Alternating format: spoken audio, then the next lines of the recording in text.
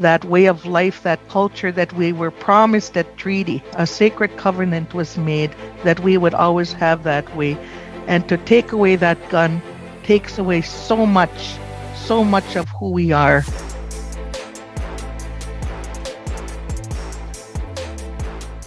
Vice Chief Bear, you said something in your opening remarks that really stuck with me, and I'd like you to expand on it a little bit if you could, please. And I've written it down here as a quote. You stated, when you confiscate guns, you are doing a lot more than just taking away a gun. Could you expand on that and what you meant by that? In our how we view a gun from a hunter's perspective, a treaty rights perspective, it's a tool. It's a tool that we use to do a lot of things. When I talked about, for example, a rites of passage, the young hunters, the young boys, they go out to hunt, and you're not just hunting, you're teaching your child courage, you're bonding, you're passing on protocols, ceremonial protocols, how to look after your kill. There's the rites of passage, the reverence to the animal, the tobacco. So along with that tool comes a lot of teachings. Also, matters of safety. You take a gun away, you take that opportunity for that oral tradition to happen. The gun is also used to, of course, provide that sustenance to elders.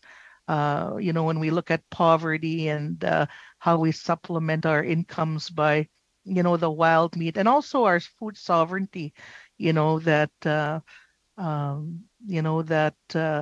that way of life, that culture that we were promised at treaty. A sacred covenant was made that we would always have that way.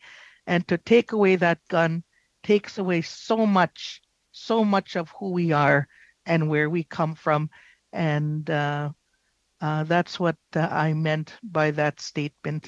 Do you feel Bill C-21 will assist with any crime issues in your communities? From a First Nations perspective, there again, I've stated that one of the biggest grievances First Nations have is response time. So whether or not having a license to carry a gun is going to make a difference when it comes to violence with guns, I really don't see the legislation impacting.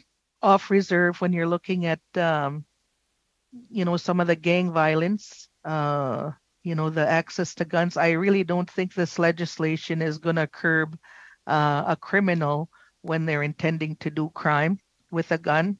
They're not going to stop and think of whether or not they have a license. They really don't care. So I think the biggest, the ones who are going to be impacted the more, I believe, in this legislation are the hunters and maybe the trappers in terms of the handgun use. So I really, quite frankly, I don't believe this legislation is truly going to do what it was the spirit and intent of it in terms of resolving crime. A criminal is going to do crime whether they have a license or, in terms of guns. Thank you.